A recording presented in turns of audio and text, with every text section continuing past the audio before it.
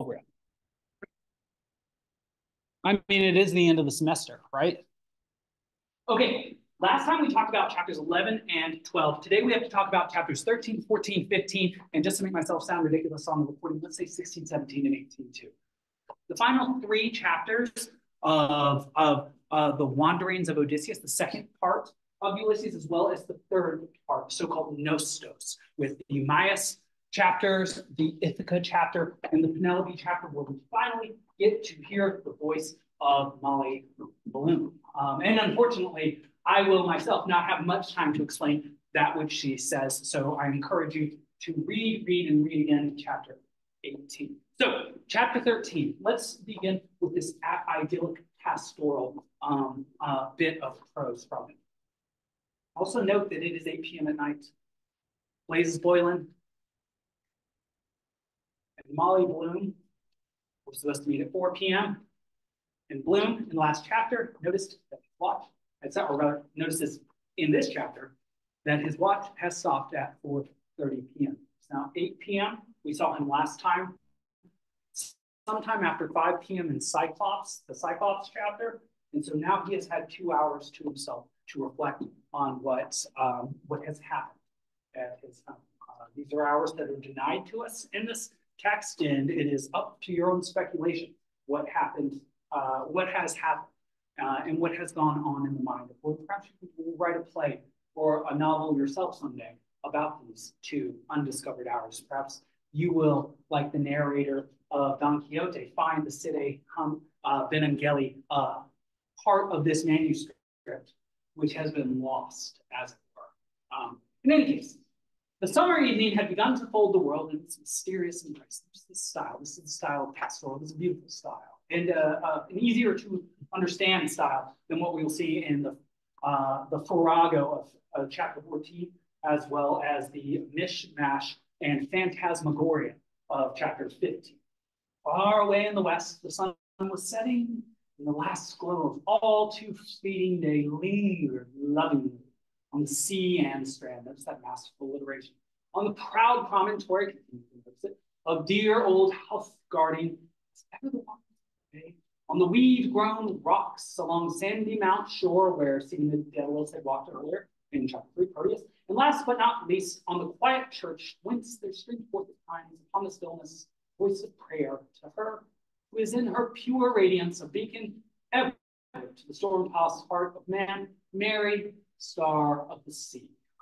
Couple of things to note about this chapter is, those of you who are thinking about modernist techniques, it is itself bifurcated into 2 different perspectives. First, the perspective of Gerty MacDowell, who is the young, beautiful, though unfortunately lame lady who is friends to Sissy Caffrey, Edie Boardman, and is there also with Tommy Caffrey and his twin brother who are babies and make baby sounds during the course of this text. The second half of the chapter, after Bloom has finished his onanism, switches back to Bloom.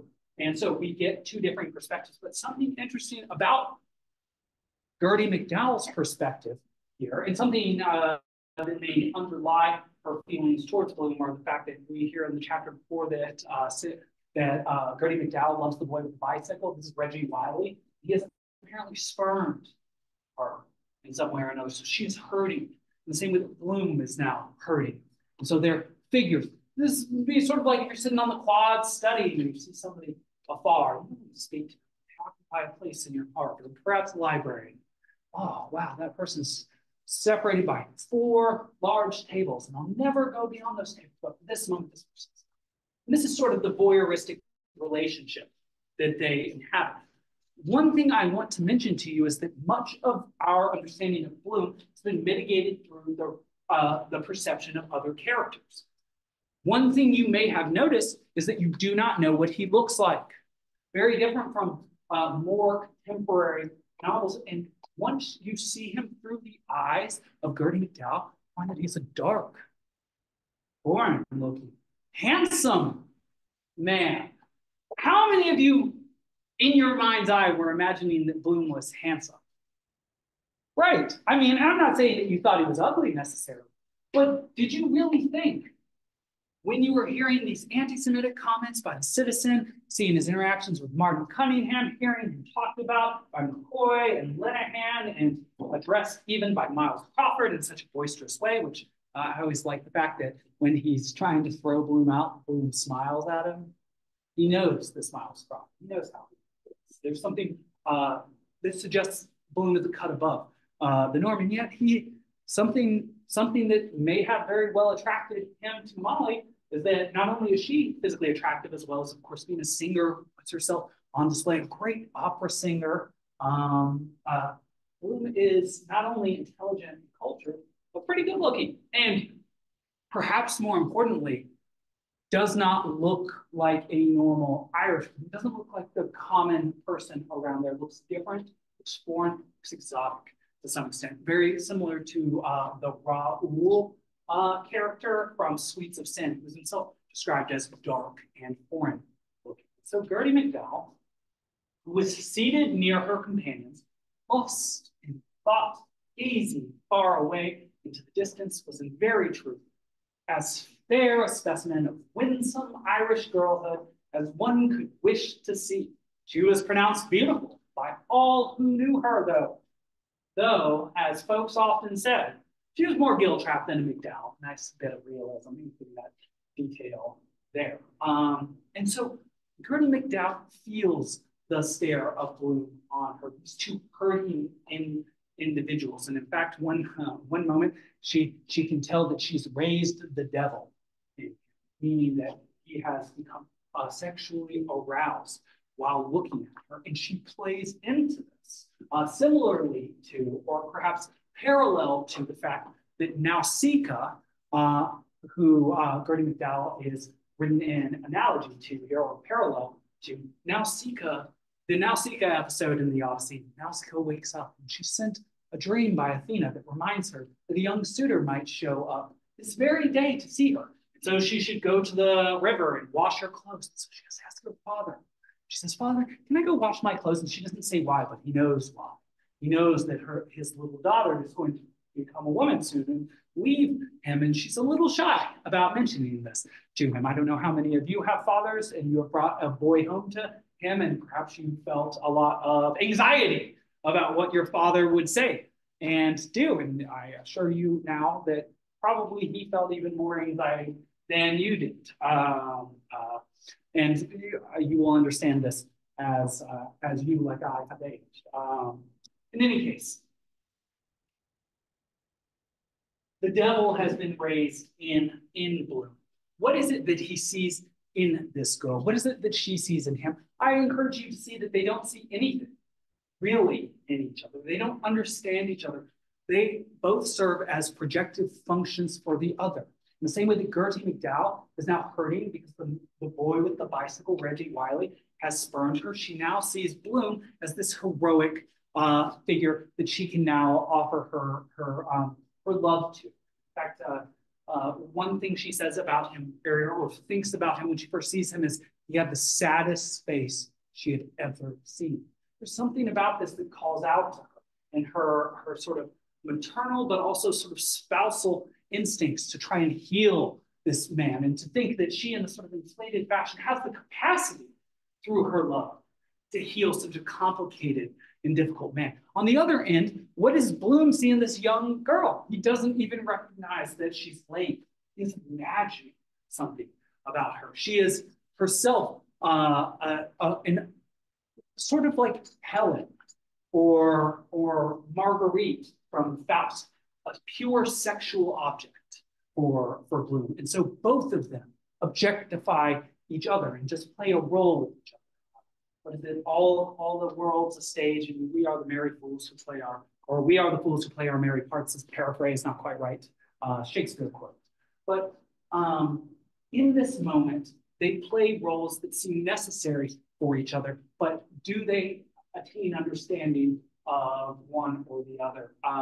It doesn't seem so. And in fact, after Bloom has finished and we revert to his perspective from Gerty MacDowell's perspective, and we've seen the fireworks that accompany the moment of climax for Bloom, he sees her get up and to walk away with the limp that she has. And in fact, instead of being outraged by this and thinking that she had tricked or deceived him in some way, it's so much worse when a woman has a physical disability than a man, which is perhaps untrue, perhaps true, but in any case, it is a sort of a paternal, not a kind thought, but an empathetic, sympathetic thought that he has, rather than an enraged personalist thought. In any case, after the scene has shifted back to his perspective, we get what's really on Bloom's mind. All that for nothing, bold hand, Mrs. Marion. Remember, the bold hand belongs to Raises Boylan, the same Raises Boylan, whose hands have been on Mrs. Marion by this point. Did I forget to write address on that letter? Like the postcard I sent to Flynn, he's bought stationery during the course of the day and sent a letter to Martha Clifford. And the day I went to Jeremy's without a necktie, wrangle with Molly, it was put me off. Things about Molly. Just a nice detail where he forgot to wear a necktie because he got into a fight with his wife. Very realistic detail. No, I remember Richie Goulding. He's another uncle of Stephen. Weighs on his mind. Funny. Watch stopped at half full. Dust, sharp liver, oil they use clean as practical thought. Could do it myself. He's done plenty of himself in this chapter. Save, was that just when he?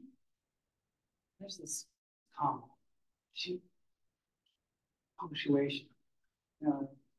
James Joyce, for all his lack of punctuation, he master. Oh, he did. To her, she did. Done.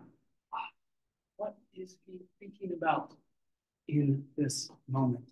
He is thinking about the fact that Blazes Borland has climaxed into his, has experienced climax with his wife. This is what he was thinking about as he committed violence. He seems to have been seeking some form of relief from his day and from the thoughts that plague him, and yet we see thoughts come right back to him. So this is a temporary respite for him, a respite that doesn't seem to last very long at all. And so we need to move on to chapter 14 in the Oxen of the Sun. This is a giant morass collage of difficulty, and it is stuffed full of English prose history, including English chronicles, as well as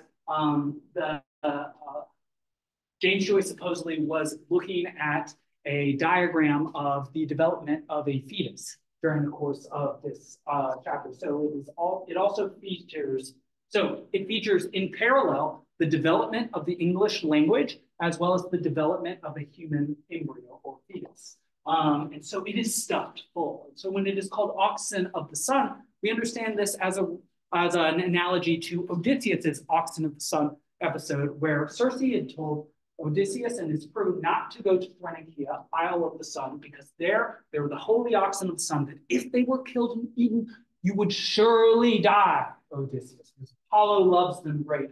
Apollo is Helios' Hyperion. They were originally distinct from each other, but the names mean all the same person, character in the Odyssey. Hyperion was the god of the sky, Helios was the god of the sun, Apollo becomes god of all of those things.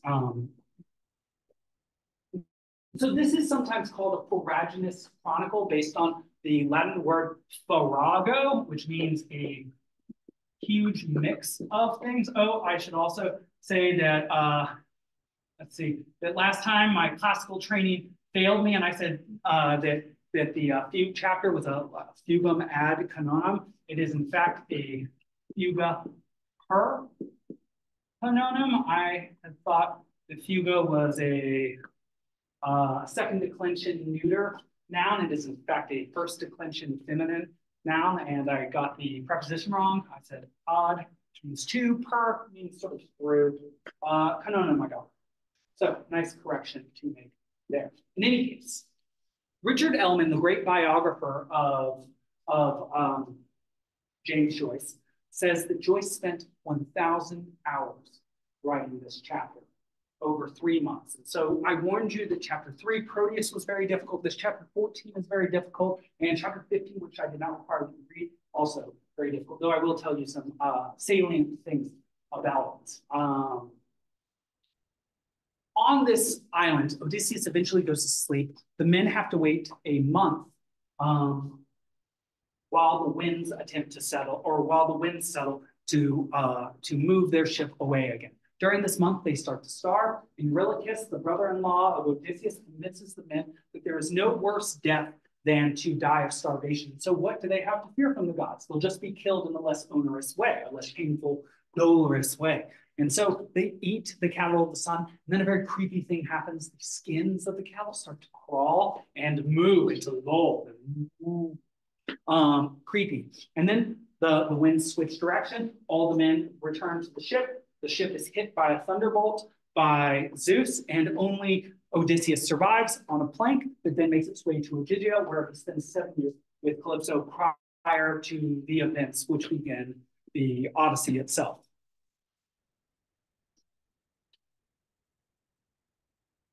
In this chapter, Oxen of the Sun and Ulysses, Bloom and Stephen meet in the National Hospital in Dublin, where Mina Purefoy is finally going to have her child in the middle of the chapter.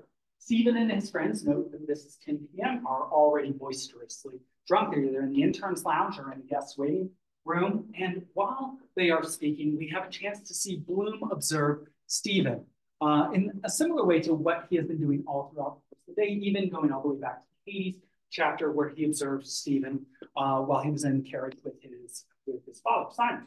But he thinks he's the best of the lot. There's a thought that recurs in his mind over the next couple chapters, that there is something special about Stephen, in the same way that perhaps we discover through the thoughts of Molly Bloom in chapter 18, that there is something special about Bloom. Something I really wish for you to think about, to cogitate upon, to ponder. And ponder is good. To be ponderous. It comes, it's the word that becomes pound as well. So it's to really think about, to really weigh something is to ponder. Something is, do you think the comments of denigration and belittling that have surrounded the entirety of this text are really indications of the fact that the people around him see him as superior to them? Are they criticizing him because they think he is inferior to them? Or because there is something different, perhaps better about him, which they refuse to acknowledge in their words, but cannot help but acknowledge in their emotions and in their minds? I just put that to you, that perhaps it is the case that people insult not when they dislike a thing because it is worse than what it is, but that they dislike it precisely because it is better than what they are, and that makes them feel inferior. And so that could be wrong. And it could be wrong as applied to this situation. But it is something I think worth, again, weighing in one's mind, pondering. Mina Purefoy, as I said, who was in her 3rd day of labor, and remember earlier, sympathetic Bloom, it's a 3rd day of labor. That's terrible for her. He's worried about her. She finally has her child. And as James Heffernan explains, one of the great scholars of Ulysses, this chapter is structured to parallel the process of gestation or autogenesis. Genesis means creation, or the act of creation. That SIS ending in Greek indicates a process. So genesis, kinesis, motion, creation. Auto means self. So an automobile is something which is self-moving. Autogenesis is self-creating. So how the fetus develops into what it is. If you wish to be a lawyer and debate major issues of our day, this is something that is very much debated. When does a cluster of cells become a human? And there are very different answers, depending on one's particular philosophy or political view, but that is the crux of the question, by the way. Where does one define the beginning of life or human life being? And there are many sophisticated responses to that, but they have very much real-life applications that make the question far more than just a theoretical one. Of course. And so let's move on to chapter 15. I didn't have you read this because it's 151 pages in our copy, the Gabler edition of Ulysses, and yet, in some ways, this is the great tour de force, the great climax of the text. It is written as a closet drama. The names of the characters, the dramatis personae, as they would be in a drama, are placed above them after they, or prior to their speech. So in some ways, this is easier to understand than the other texts or the other chapters in this text. A closet drama, I may not have explained this before, the drama that is never meant to be performed. It's only meant to be read. And so, this chapter is often, as I said earlier, described as a phantasmagoria. It's hard to keep it straight what's happening and what's happening outside the characters' minds and what's happening in the characters' minds. So what do I mean? The Circe episode in the Odyssey, Odysseus shows up. He makes it to an island that has a name like a scream. It's called Aiaia. And on this island, he sends Eurylochus, again, his brother-in-law, and half of his crew to a home or a place where they see smoke colors. Very much like the archetype of the witch in the woods. And if you watch the movie The Witch from 7 years ago, so you will see this. You will see this theme played out again. And so a few hours later, Eurylochus comes back with no men screaming at Odysseus. In fact, says everything is his fault. He says, our men have been turned to pigs. Odysseus hears this, thinks about killing Eurylochus for criticizing him, thinks better of it, and then makes his way to Circe's house. On his way to Circe's house, Hermes, god of messengers, thieves, communication, even in some ways life and death. It's a very special caduceus, which is a staff of his. Looks very much like the caduceus of the American Medical Association. The rod with the saint going up it in wings, that is a caduceus. And it represents pharmakon. Pharmakon means poison and cure. So the power over life and death as a physician. And so do no harm is great line quote they follow. In any case, while on the way to Circe's house, Hermes gives to Odysseus a small plant that is both white and black, opposites, and it is called moly. And this will keep him from being transformed into an animal like his crew when Circe feeds him. Again, not eating the right thing is dangerous in the Odyssey. Lotus, Oxen and son get one killed, thinking that Polyphemus would give them guest gifts after eating his cheese. This was an error. And then again, here Circe can turn one into an animal. If you've ever seen Spirited Away, it's obviously basing its transformation on this one, consciously or not. This is Hayao Miyazaki film. And not the most uncommon of humans devolving into animals when they give in to a vicious sin like gluttony, for example, or in the case of Stephen. And this is also gluttony, over drinking, as it were. So, because Odysseus has this divine plant on him, Circe attempts to turn him into an animal, fails to, draws his sword, and then charges her and demands that she turn his men back into humans. She does, and they're actually taller, younger, and more handsome when they get back from their pig spa treatment, as it were. Bloom in this chapter follows Stephen into a place called Nighttown. This is the red light district of Dublin, where the houses of ill repute and the ladies of the night were. In fact, I think a very good representation of something very similar to Nighttown would be Sin City's representation of their red light district, which is itself based on a very famous comic book or graphic novelist, Frank Miller. Frank Miller, who does gritty, darker work. In any case, I think this introduction will introduce you well to the place that we're going to spend a minute or two here. The Mavic Street entrance of Nighttown, before which stretches an uncobbled tram siding set with skeleton tracks, red and green, will-o'-the-wisps, and danger signals. Will-o'-the-wisps are lights that don't lead you to safety, but to further danger. They appear in the swamps, and thinking that they are like a lighthouse that will lead you to safety, they lead you further and further down the wrong path until you can no longer go back. Perhaps you see this as an analog for something like drug addiction. Perhaps you're right to do so. And rows of grimy houses with gaping doors, rare lamps with faint rainbow fans, round radiatis, halted ice gondola, stunted men and women squabble. They grab wafers between which a witch limps coiling copper, snow, just that alliteration, wafers, wedged corals, copper, sucking, they scatter slowly. Children and the swan coma of the gondola, high weird, gorgeous on the car. White and blue under the lighthouse, whistles, call and answer whistles. And so this is Nighttown, the grimy murk with stunted people squabbling and dusky images. And it reminds me a little bit of the descriptions of the darkness that encompasses Dante's in front of this grimy, dark place where the sorts of things which happen in the dark occur. And so, in this chapter, we make it to a house of ill repute where we meet the mistress of this house. Her name is Bella Cohen. Very interesting in this text.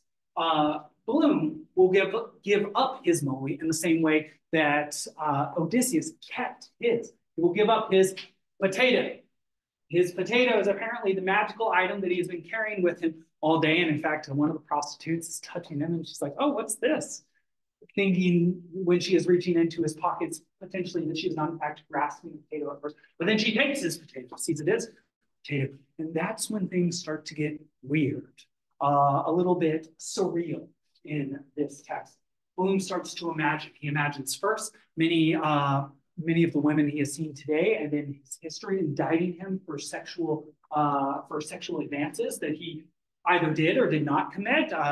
His maid shows back up, and she claims that he wanted to fondle her, supposedly, though he actually let her go because she stole from him. Josie Powell shows back up. Gerty MacDowell shows up and indicts this dirty old man for being so. But then on the other hand, so it seems as if he's been feeling shame throughout the state. He also is treated like a hero and gives a stump speech. And like Charles Stewart Parnell, is treated as a great figure of political reform. You might see this as the psychoanalytic idea of what's called compensation. During the day, Bloom has been sort of shamed and embarrassed and denigrated by all around him.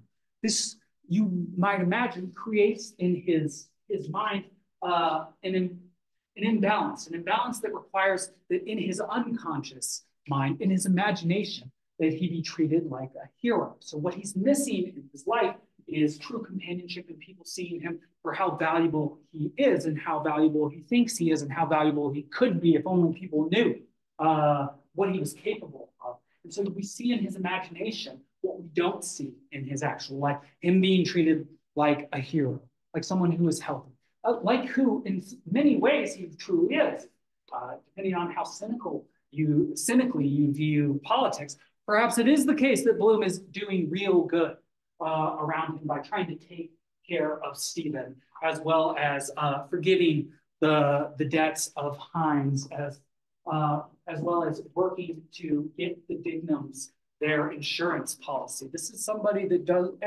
and who makes breakfast for his wife who's going to cheat on him that very day in bed. And so I invite you to think about it. That said, Bloom transforms from a man into a woman. In fact, his pronouns change from him to her. And Bella Cohen changes into Bella Cohen and commits a sadomasochistic act against Bloom. She squeezes him and hurts him to some extent and shames him. And this vision becomes a crescendo when Bloom sees Boylan. And Boylan walks by Bloom and tells him that he can look in the keyhole while he goes through his wife a few times. It's an ultimate emasculation. That he, like a voyeur, like somebody looking at pornography, can watch his wife make a cuckold of him with the man who is laying with her on this very day. This seems to be one of the larger thoughts that he has carried with him prior to it happening during the course of the day, but also certainly afterwards. And one finally gets to the heart of the matter at the end. In any case, near the end of this chapter, Bella tries to overcharge Stephen when he knocks over a lamp. Intelligently, Bloom notes that the damages are not as bad as she claims, and so he gives her something of 1 shilling rather than 10. Stephen then gets in a drunken disagreement with 2 soldiers who are very vulgar, and he's saying fairly clever, drunken, intellectual things to them, and they're saying things like, I'll effing, I mean, it's very vulgar, so I'm not going to repeat it in this classroom. But like, he's like, I'll effing kill any bleeding bugger who talks bad about my king. So these are English soldiers, and this is an Irish intellectual, and he doesn't necessarily like them or what they stand for. And so one of them does end up punching Stephen. Two police people show up, and Bloom has to tell a couple clever lies as well as enlist the help of Corny Keller, who is an informant of theirs, to get them to recognize that Stephen is just acting like one of the boys. And so they don't need to put him in their ledger, and they can just go their way, and he can just go his. Two things of extraordinary importance to mention in this chapter, though, is that we finally see two figures in the Phantasmagoria that we would be dreading to see. A, Stephen sees his mother, finally. We've heard about him thinking about her, but he sees her now, embodied. She tells him to repent. And it really plays on one's sympathy if one reads it closely. She says, who prayed for you and felt for you when you were feeling bad among the strangers? This resonates with me, having been educated all over the world at this point. Being far from one's home hurts. One longs for home. And especially if you're going through some training, though, you think, well, you know, the people at home, they put their trust in me and I have to do this. And she says that when you were feeling these feelings, I was loving from afar, like the thoughts that Stephen Dedalus has when he thinks of Cyril Sargent and the love that his mother has. She tells him to repent, to repent. This is very hard on him, but perhaps just as bad or even worse.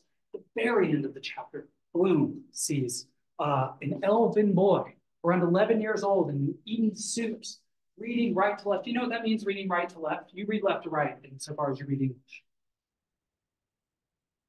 Any of you know? Yes? No?